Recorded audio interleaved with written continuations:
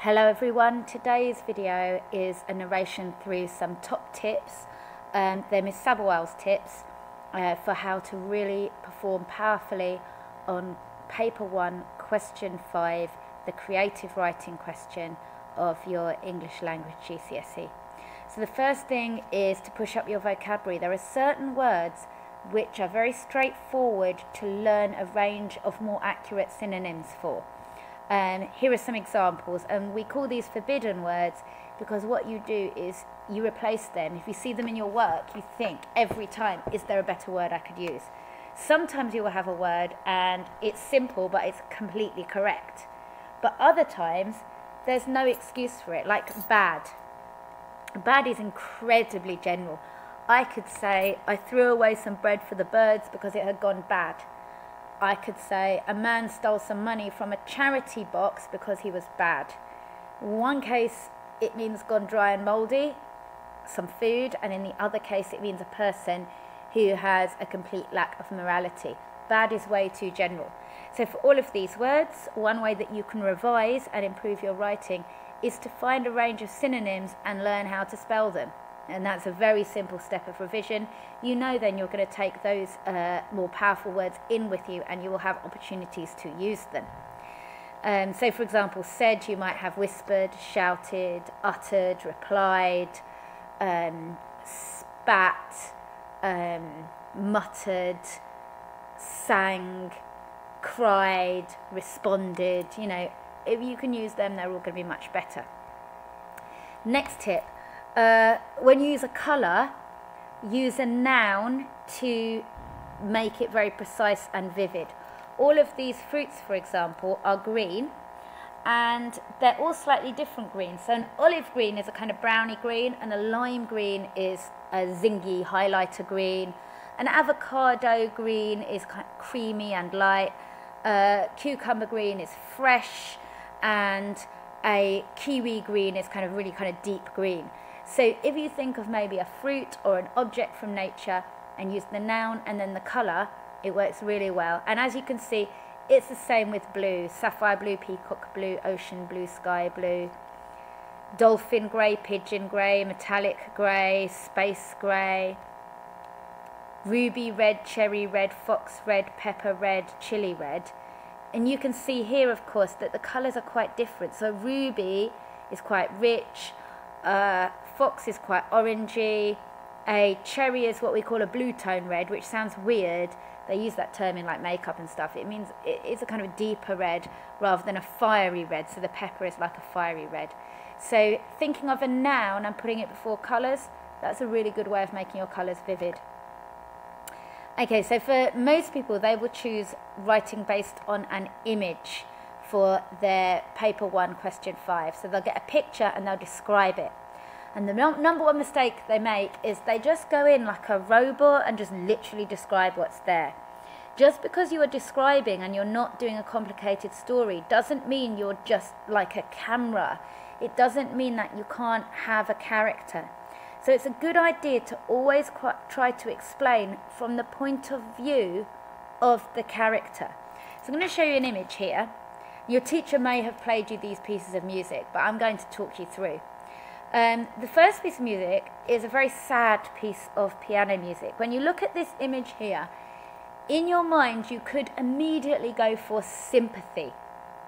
And if you're going for sympathy, there's a girl, she's staring across the mist, it looks some fountains, some rivers, she's on a nice antique looking bench, all on her own. Maybe she's been dumped by her boyfriend, maybe she's lonely, maybe she's remembering a loved one that's passed away. If you were describing the scene with that state of mind, it would bring a lot of personality to the scene.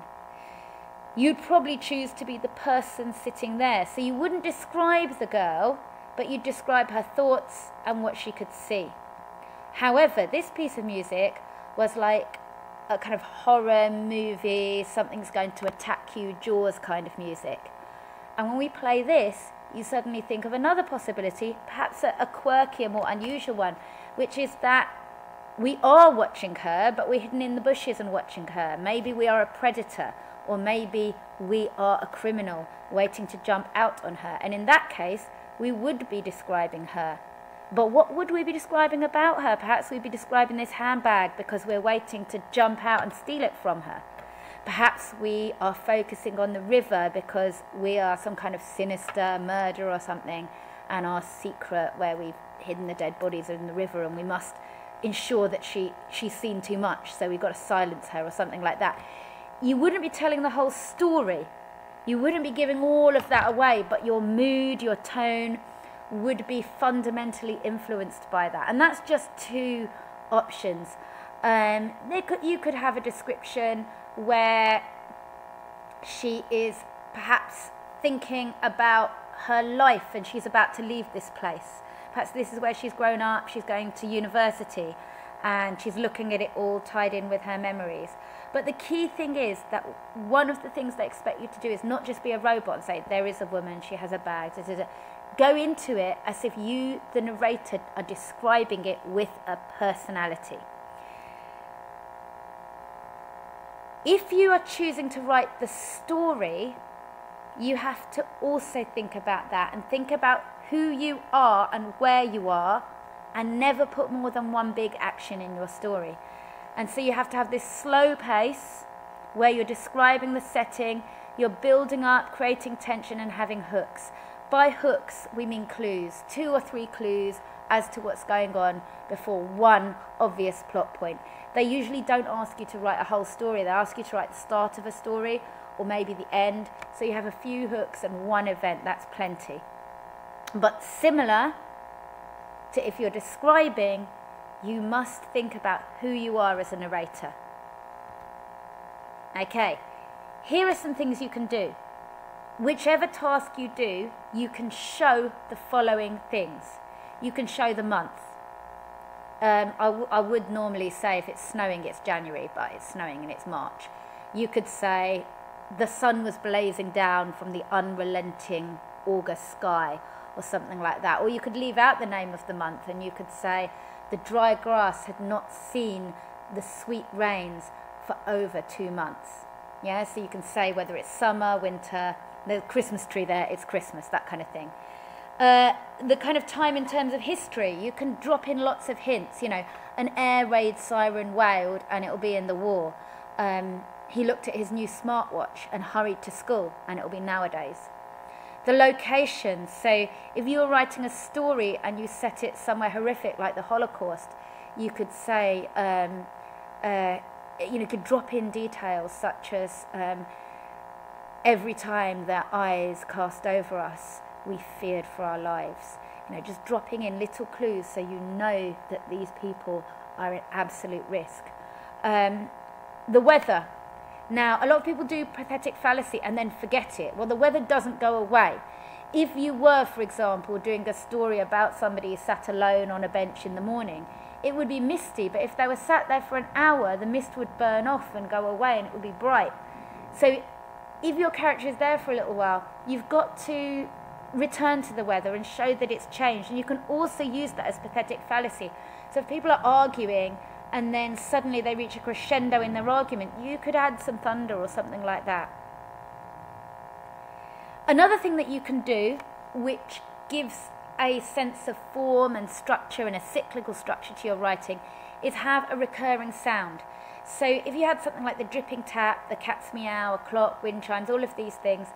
So, for example, if you were sat listening to the water trickling by and thinking about your lost love, in your last paragraph you could return to that, and then maybe you're a bit more hopeful and you're listening to the water trickling by and you think it's going to the sea, it's going somewhere new, perhaps I'm going somewhere new with my life. So you relate the first and last paragraph together. So here's an example. So if you pause and read this, I won't waste time by reading it. Okay, so this is an opening paragraph from a short story.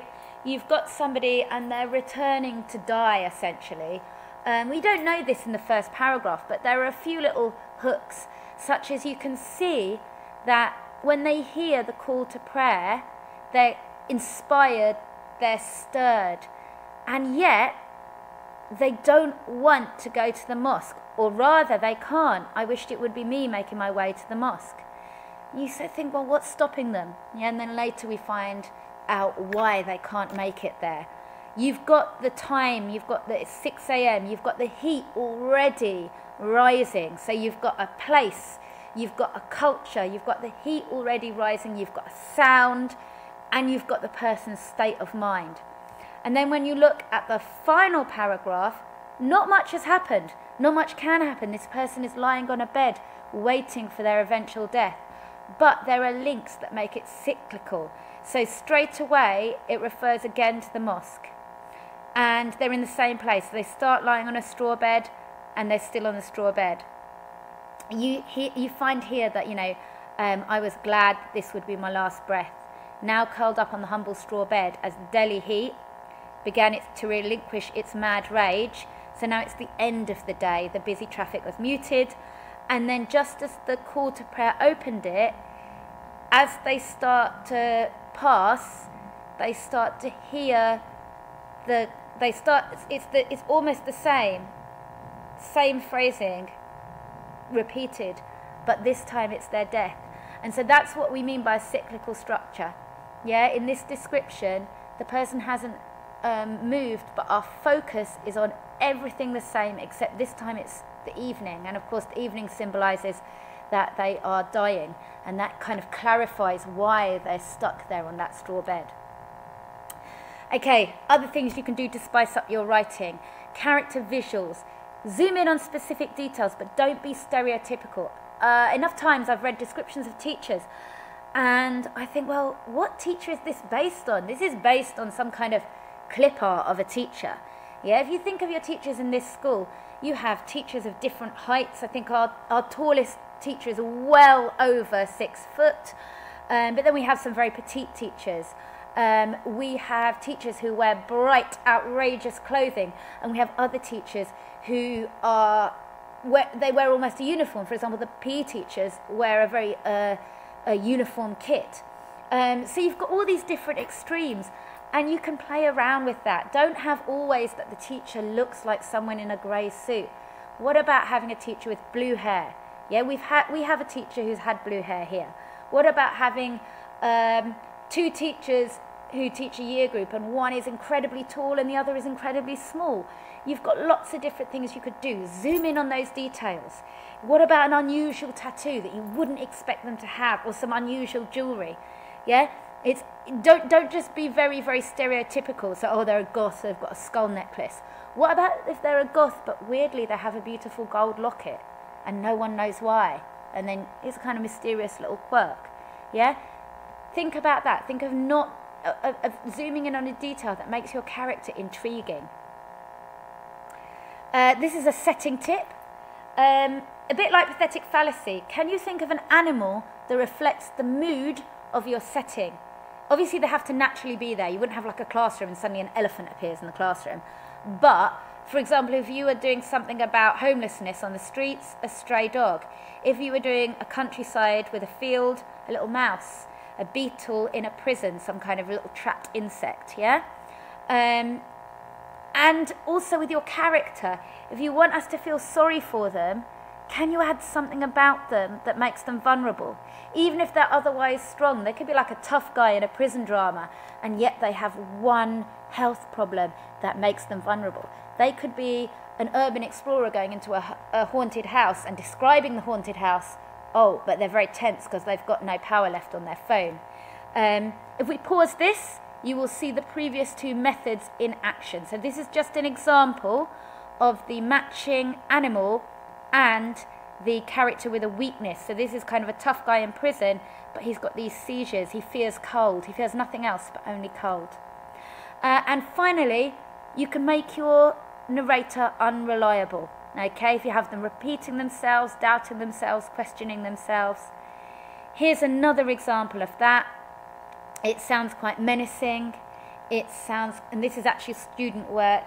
It sounds quite unhinged. Yeah, and it's just done with these questions and these contradictions. I hope these tips have been useful to you. Go back, pause, look at them all, and have a go at integrating them in your writing. Thanks very much, and don't forget to follow for more tips.